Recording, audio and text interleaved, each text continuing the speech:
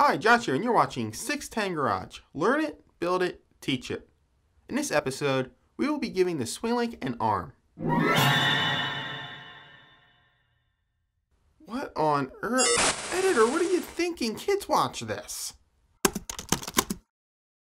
The SwingLink is an arm that reverses the output of my Jeep's power steering box. It contains no human arms.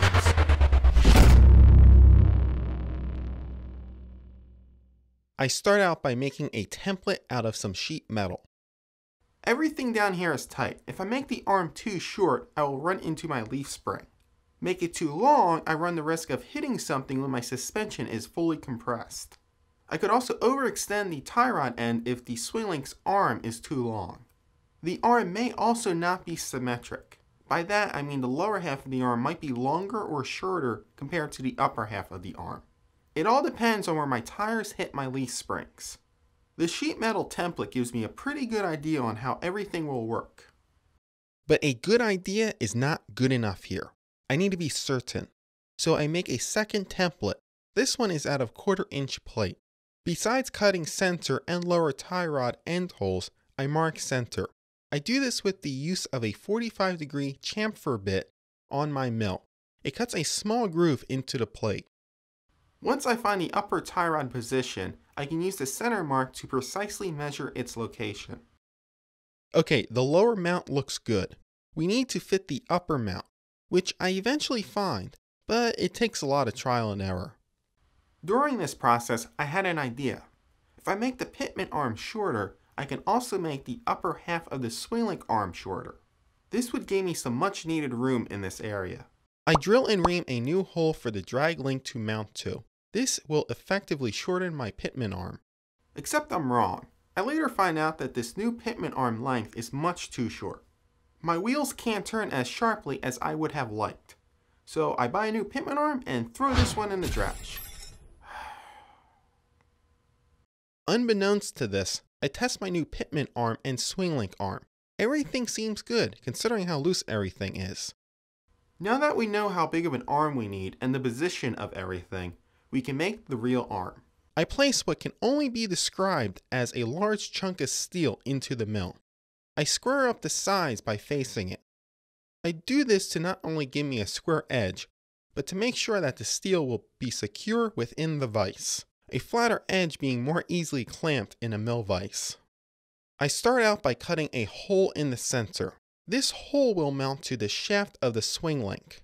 I use a hole saw for this. And I of course bore out the hole to the needed diameter with a boring head. My plan is to have a shrink fit on the shaft. This way, I will be able to remove the arm if I need to. I then drill and ream the two holes for the lower and upper drag links. If you're wondering what all this reaming is about, let me explain. Tie rod ends, the things I am using at the end of my drag link, have tapered studs for mounting. Basically, the tie rod wedges itself into a hole, but this hole has to be cut at a taper. This is what the ream does. It cuts the hole so that the hole's walls are at an angle. If you remember back to episode 3, we left the shaft of the SwingLink long. Since I know where the arm will fall now, it's time to cut off the excess. I turn down the shaft so that it will fit into the hole that we made in the arm.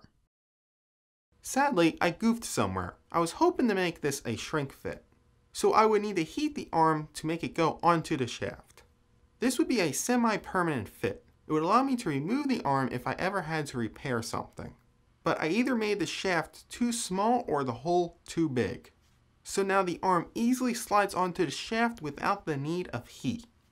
Because of this, I now need to weld the arm to the shaft. If you're wondering why we're so far away, I didn't want to hurt my new GoPro. Now I don't know about you, but I think this is looking sharp. A little too sharp. Let's knock off those corners. I first apply marking fluid. Wait for that to dry.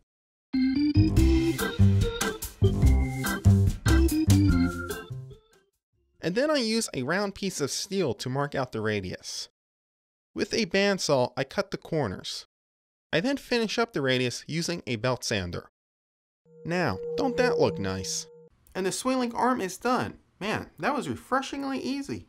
Next video, we paint and assemble the SwingLink. I'm sure it'll be just as easy as this was. That's what we call ironic foreshadowing, I think. In the meantime, follow me on Instagram at 610garageb. There I post pics and videos of my current builds.